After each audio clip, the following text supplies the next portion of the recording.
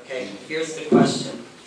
In spring of this year, the Citywide Rezoning Task Force submitted its recommendations regarding school closings and redrawing of district lines. What is your opinion of the committee's recommendations and the board's subsequent actions? We'll start with you, Rich Savage. Well, first of all, I was a strong supporter of keeping. There were 2 schools in the 4th district that were looking to either one close, and that was Fisher and Southampton. And I spoke very strongly against closing schools. I think that I think the board was wise in their decision to not close any of the schools, because I think what happens there is there's a lot of unilateral decision making without looking at the long-term effects of when you close a school. I mean, the property values in a neighborhood, that when a school closes, the financial hit that not only that the homeowners take, but also at the city levels too. That affects tax dollars. The resale value, so many things when you look at closing schools. The other objection that I have too is with the fact that with economic development and everything else, it sends a really bad message when recruiters and economic development people and you're sending a message about closing schools. So that's one of the reasons why I developed a teacher blended learning initiative. And what that is laptops that I want to put into Fisher, Southampton, and Westover Hills to make these schools viable, to get people to select the local schools. We have plenty of people in the neighborhood with children who can go to these schools. We have to do the job as a school board to make them a viable option, so these parents choose to stay in the city of Richmond, go to local schools, and be a part of our community. Okay, to Kristen Larson.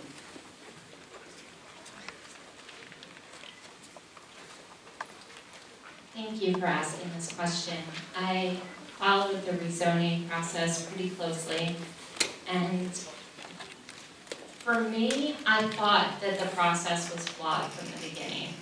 In Henrico, what they did is they went out, before they started the process and hired the company to come in and be consultants, they went out in the community and they asked the community, what are your priorities for school, for the school district? From there, they structured the rezoning study so that they were listening to the community first and then responding to the needs of the community so that they could retain families in the system. What happened with the rezoning study that Richmond did, it sort of came from the top down. This is what the rezoning study is going to look at. And then the community got, I think it was 4 options to look at, and you could respond only to those options. So I had some issues with the way the process was done. In regards to what action the board has taken so far, they've only voted on the south side. I think they've delayed some of the others for a year or 2. And I have problems with that too. They spent $250,000 on this study and they've hardly taken any action. Now, I do support that they kept Southampton and Fisher open. However, Fisher is under-enrolled and they don't have a plan to increase enrollment there. Once I'm on the board, I will come up with a plan to increase enrollment there. I think making that school a magnet school and having it open to the whole city is a great idea, and I think we should provide access and transportation so that all children could access that school if they wanted to. Thank you. Let's see, Vanessa Womack.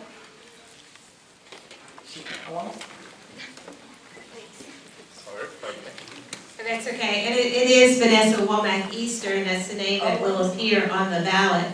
Nevertheless, I remember discussions of school zoning before this recent round of school zoning and the task force.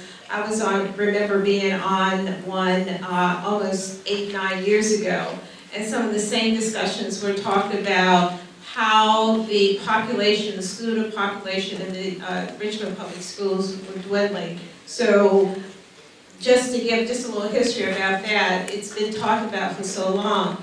However, with the recent decision to keep both schools open, I hope that if this does come about again, then there's a plan in place to keep them both open. If the discussion goes back to, well, we need to close Fisher or Southampton. My children went to Southampton, so I know it's a very good school, and I know the principal at Fisher, so I know that she's doing a great job to keep that school open. However, I have a vision that if that should happen, not only in the 4th district, but in any other district, if you look at closing a school, how do you turn that school around or build a population of students in that school? And that is where some school reform options can come into play.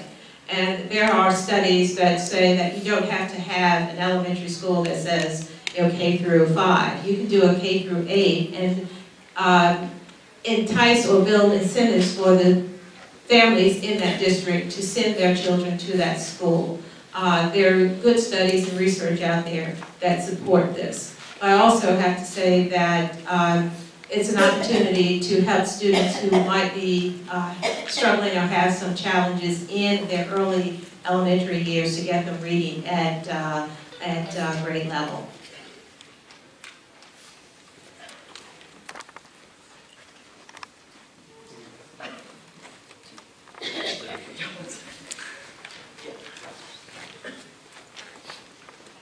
This is a very, very interesting question and dilemma for the school system, but there are answers out there. I will continue along the line that Vanessa Womack Easter was heading when she talked about research that shows what really works. In the latest issue of the Harvard Ed School magazine, which I just got last week, they spotlighted and compared K-8 schools to middle schools.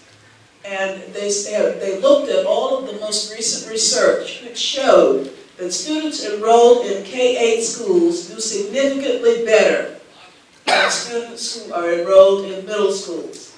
All of the latest research is showing that. I think we need to, before we make any decisions about whether to close schools or do anything else with schools, we need to be aware of what all the recent studies are showing that works.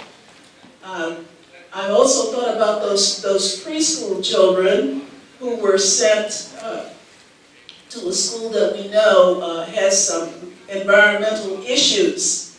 What better place to send them than to Fisher? I was recently talking with the principal at Fisher and also talking with some of the parents in that community, and they want K-8 schools. And they're wondering how can they get their message across to the school board so that they can have that. They are scared to death of middle schools. A lot of parents are. So this was a golden opportunity that was missed in making this decision, I'm assuming, before surveying the community and finding out what the parents wanted for their children.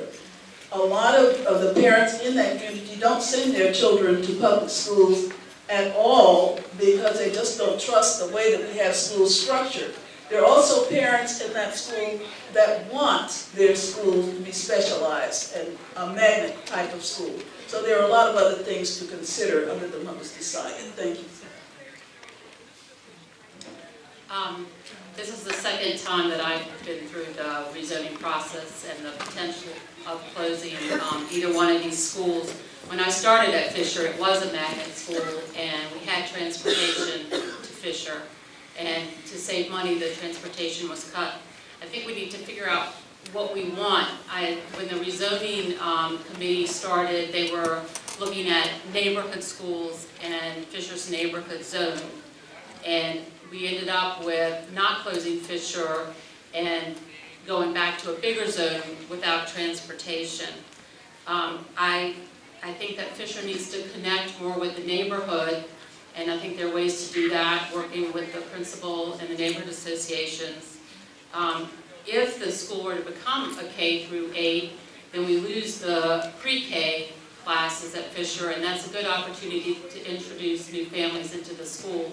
In fact, I think there have been times when they could have had maybe 2 classes of pre-K and did not have space for that. Thank you.